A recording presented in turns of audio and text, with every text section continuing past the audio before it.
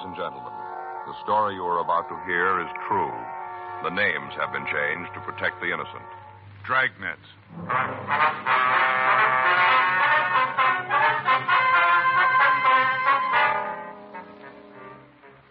You're a detective sergeant. You're assigned a robbery detail. A hold-up man has been hitting the banks in your city. After 2 months of following down leads, you get a possible identification. Your job? Check it out.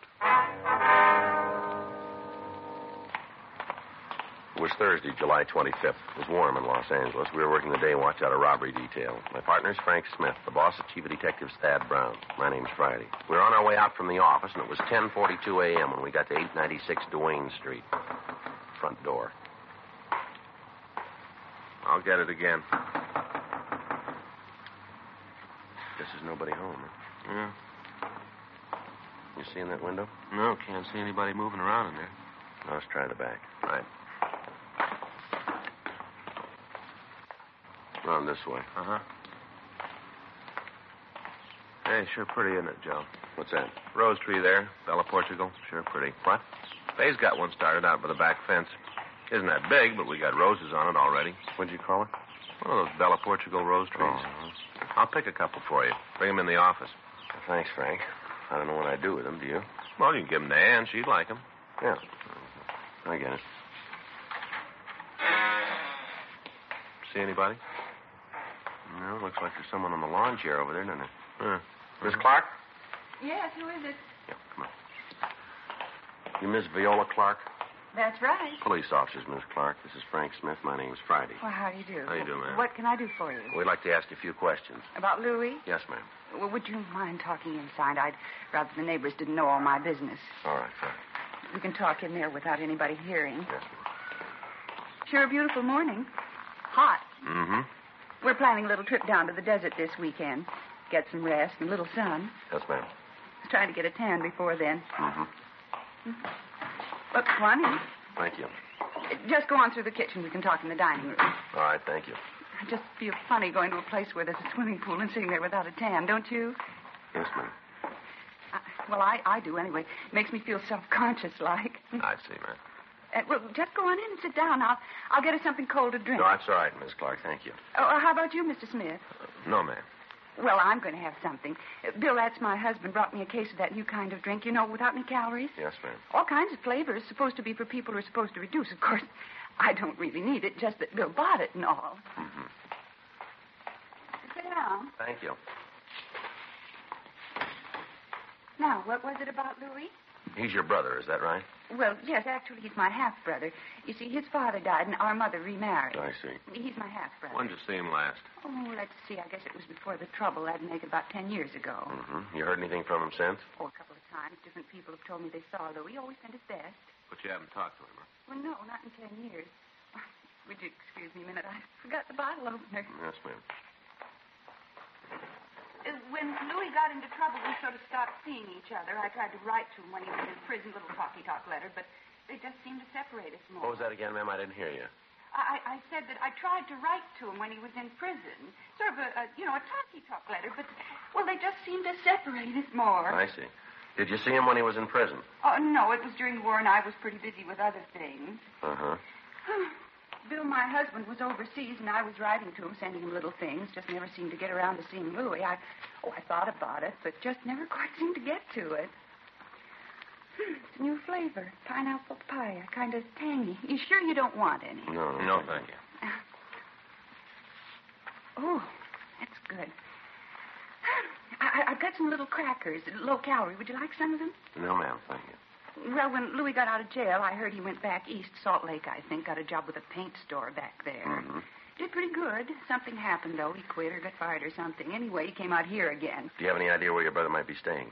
No, last I heard it was in some furnished room down on Pico. Would you have the address? I'm afraid not. Do you have any idea where we might be able to get it? Not the least. Uh-huh. What's he done this time?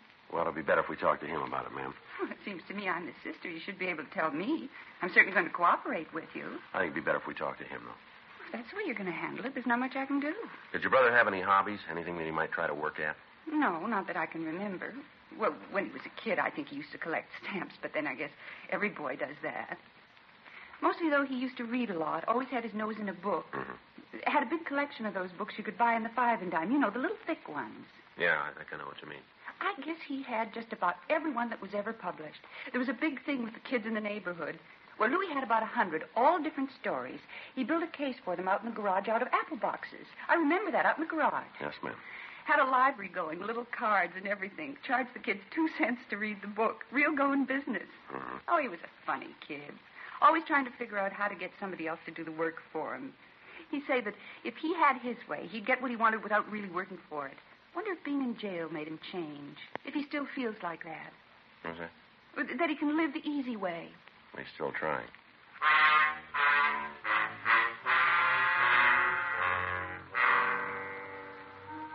11:31 a.m. We left the house and continued checking out the friends and relatives of the suspect, Louis Rote.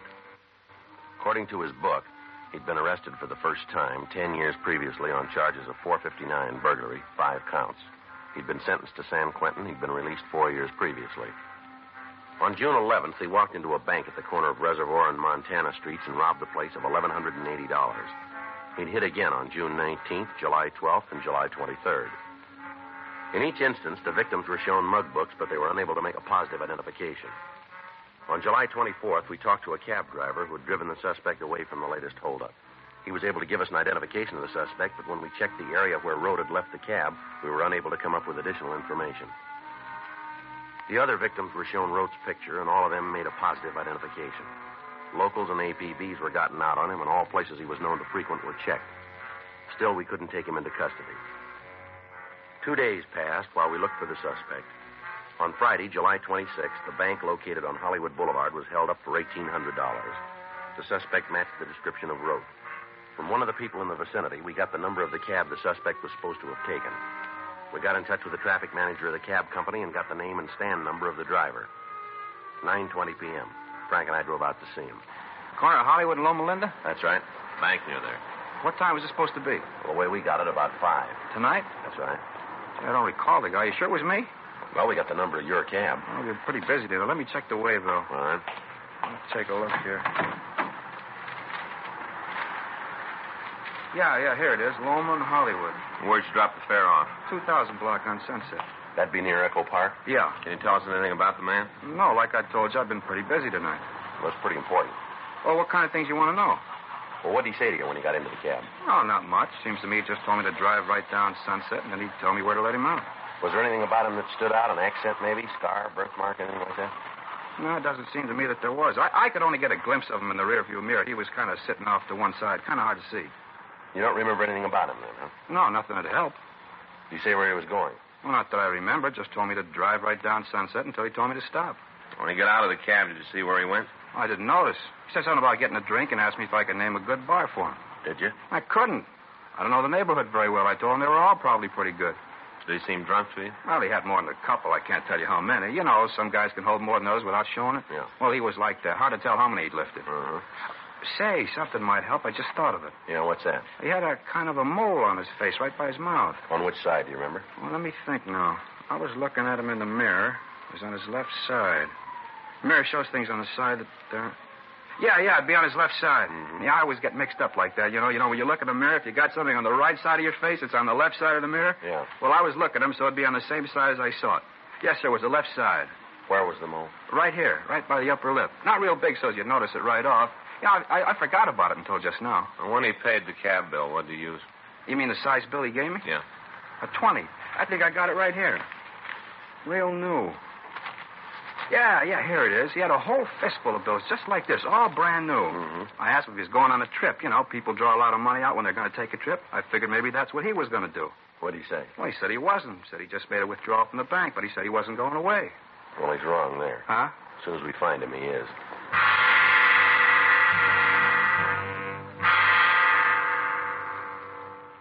The cab driver identified Rote's mug shot, and at 10:08 p.m., Frank and I drove over to the 2000 block on Sunset Boulevard. We checked at several bars, but we were unable to find the suspect. One of the bartenders said he thought that a man answering Rote's description might have been in, but he couldn't be sure. In each of the places, we left our card, and we asked the owner or the bartender to notify us if the suspect should come in. 12:26 a.m., Frank and I checked back into the office. You want to check the book? I'll sign us out. All right. Anything? Yeah, we got a message here from Faye. Yeah? She wants you to stop by the drugstore and pick up a refill prescription for the baby. Oh, says she's already called him. You just have to pick it up. Oh. Well, that blows the coffee. Well, I ought to get home anyway. I'd like to get a good night's sleep. All right. See you in the morning, old buddy. All right. You gonna have breakfast at home? Oh, I don't know if Faye was up half the night with the kids. Might be better if I'd let her sleep. Well, why don't you meet me at that dairy place? Good deal. About 7, huh? That'll be fine with me. All right. You go on ahead. I'll get the lights. Good. Now, hold on. I'll get it. Robbery, Friday. Yes, sir? No, sir. We're the ones. How long ago was that? I see. Right away. What do you got? Bar out on Sunset. Yeah? Suspect's there now, tearing the place up.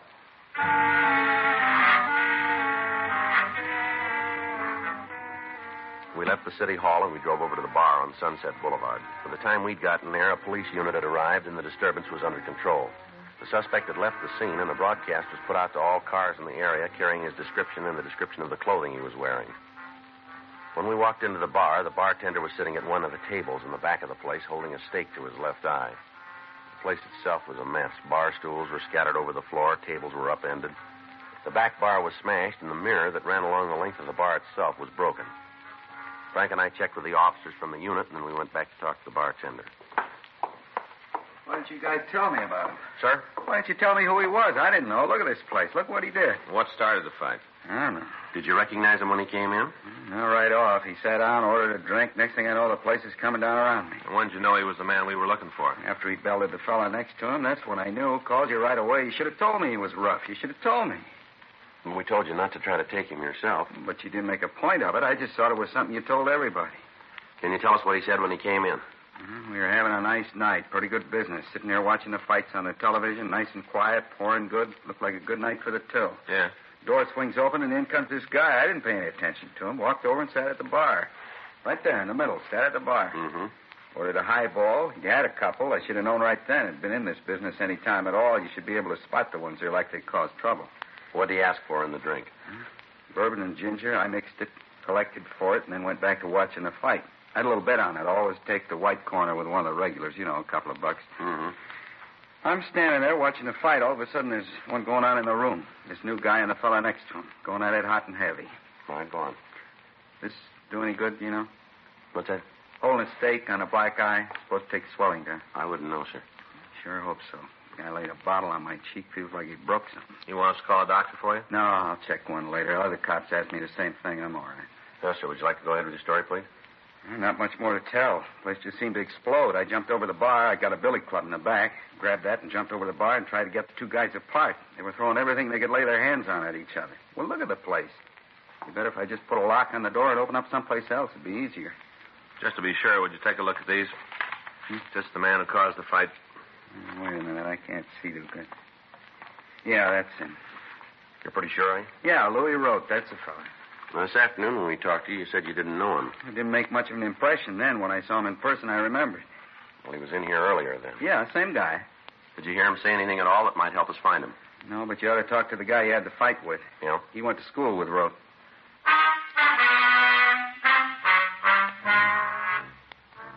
We got the name of the man the suspect had the fight with. We drove over to his home and talked to him. He explained that he'd been enrolled in a night class with Rote. We went on to say that they'd met at school when both of them were studying criminology at one of the colleges in the area. We got what information we could about Rote, and then Frank and I went back to the office. We tried to contact the school, but we were not able to reach anyone who could check the registration records for us. The next morning, we called the head registrar and asked her to check the records in the college night extension courses for a Louis Rote. 30 minutes later, she called back with the suspect's address. Frank and I left the office and drove out to the place. A 2-story boarding house out on Adams Boulevard. Rote had moved, but he'd left a forwarding address. We drove over there and found that he was still registered. We got the number of the room. We went upstairs. Frank stood on one side of the door while I took the other. Just a minute.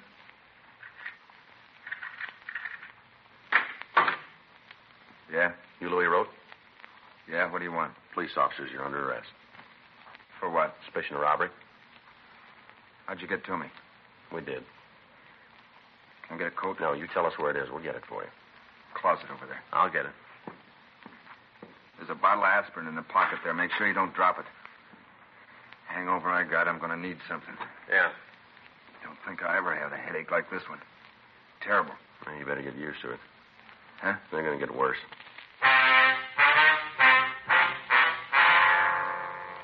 A show-up was arranged, and all of the victims of the holdups were present. They all gave positive identifications of Louis Road as the man who had held them up.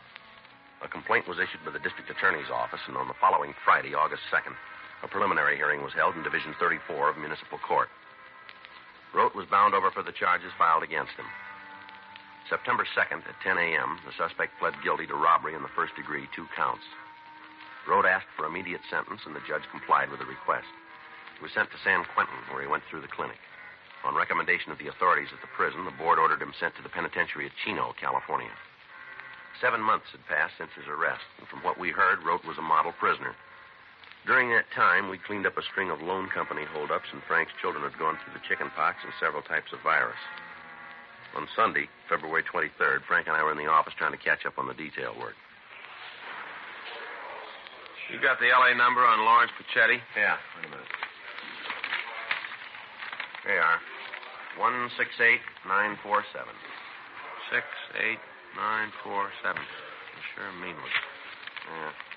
Terrible what he did to that kid, isn't it? Oh, man. Robbery Friday. Yeah, Savage. Mm-hmm. When did it happen? Well, we know how he did it? All right, we'll check into it right away. No. Send it down, will you? Right. Bye. Teletype in from Chino. Yeah? Rote just broke out of jail.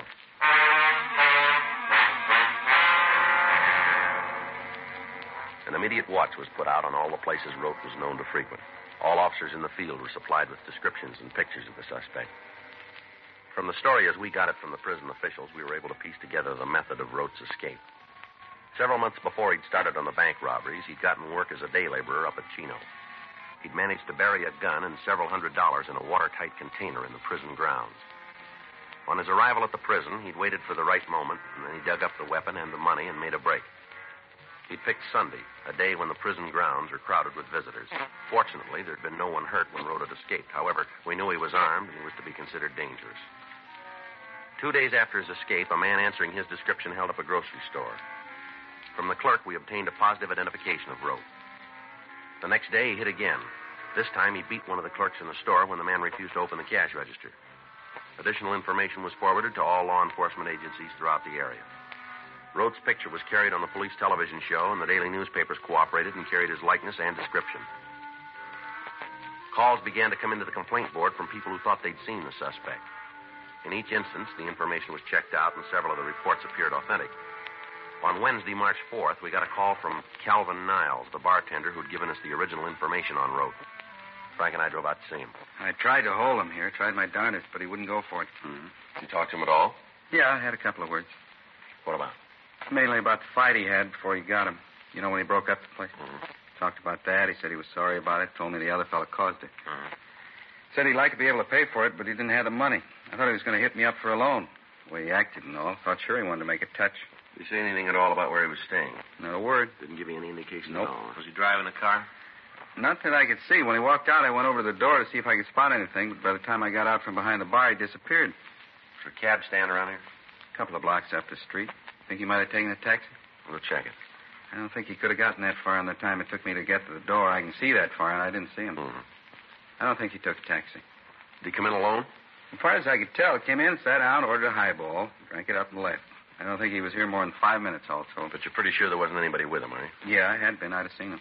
Did he look like he was going to meet anybody here?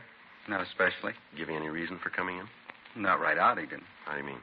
Lucky I did it now, I guess. I didn't plan it that way. What's that? I told you I thought he wanted to make a touch. Yeah. I told him I'd just taken the money to the bank, dropped it in the night depository, said I'd cleaned the place out. He left right after that? Yeah, finished up his drink and walked out. Sure got a lot of nerve, if you ask me. What do you mean? Well, he comes in the place once, breaks it up, then comes back to try to hold it up. Well, you're not sure about that, are you? As far as I'm concerned, that's what he came in for. Can you give us a description of what he was wearing? Plain blue suit. Looked like it was gabardine, 2-button. How about a hat? No, he wasn't wearing one. He had on a white shirt, black knit tie, you know, the narrow kind. One of those little stick pins shaped like a little ladybug. You know the kind I mean? Yes, sir. One of those. All right, Mr. Niles, if anything more comes up, we'd appreciate a call from you. You'll get it. I'll tell you one thing, Sergeant. What's that? After that fight, I did just about everything I could to help business, help pay for the damage. Yes, sir. This is one customer I want to lose.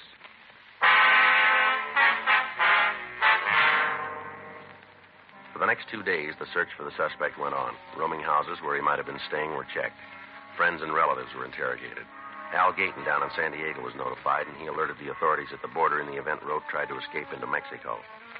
In the meantime, a rolling stakeout was set up in the area where the thief had been hitting. 2 more days passed without activity. On Monday, March 9th, Frank and I were in Unit 1K80 cruising on West Pico. Sure is a quiet night. Yeah. Be glad when it's over. I'll get home and hit the sack. How you coming with the books? Huh? Oh, you mean for the sergeant exam? Yeah. Oh, pretty good. All units, attention, all units. A 211 has just occurred at the grocery store at the corner of Pico Boulevard and Ottawa Street. Unit 1R13 handled the call, code 3. Better hit it. Yeah. Attention, all units. A 211 has just occurred at the grocery store at the corner of Pico Boulevard and Ottawa Street. Unit 1R13 handled the call, code 3. 1K80 to Control 1. Control 1 to 1K80, go ahead. Code 6 at Pico Boulevard and Ottawa Street. Control 1 to 1K80, roger, KMA 367. Attention all units. Attention all units. Be on the lookout for the following described suspect wanted in connection with 211 at grocery store at Pico Boulevard and Ottawa Street. Suspect described as WMA, 40 or 50 years, 5 feet 8 and 1/2, 150 to 155, medium build, gray hair. Suspect was wearing a dark blue suit, no hat, white shirt, black tie, and black shoes. Suspect has a mole on the left side of his face just above the mouth. He is carrying a large blue steel revolver, Western type. Suspect believed to be driving a 1952 Chrysler sedan, dark in color, license number unknown. Vehicle has a damaged left rear fender. Use caution. Suspect is considered dangerous. KMA 367. Sounds like Rote, doesn't it? Yeah. Hang on. Here's Pico. The car that just passed us. Yeah? Dark Chrysler sedan, dented left fender. You better check it. Right. Hold it. It's taking off. You better lean on it. Doesn't look like he's going to stop. Watch it, Frank. The streetcar.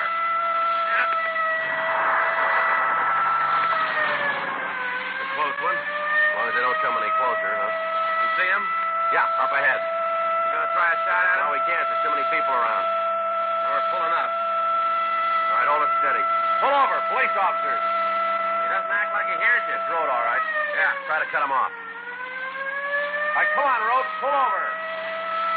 Nothing. All right, cut him off. Right. Hang on.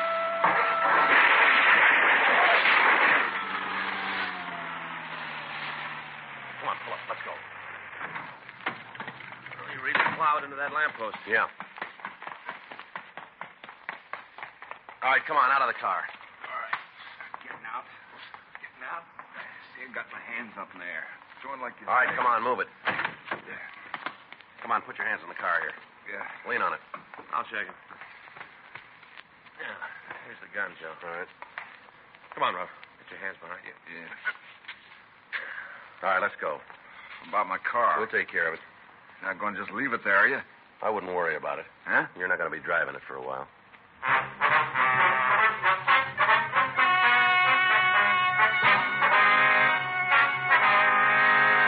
Louis Albert Rote was tried and convicted of robbery in the first degree, 4 counts, and violation of Section 4530 PC, escape.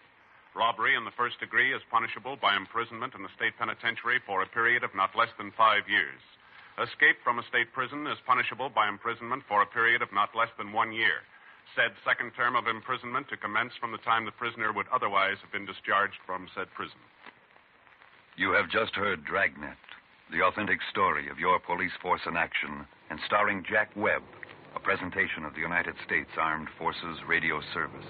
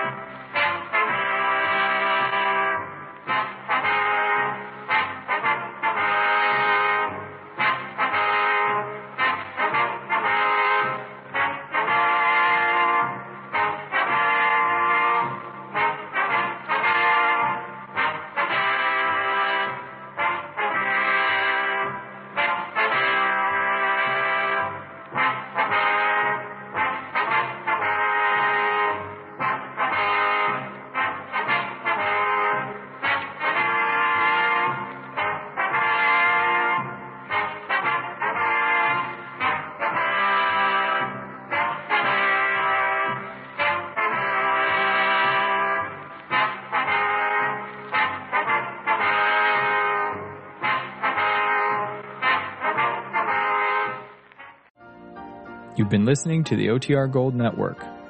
Find more classic radio at otrgold.com.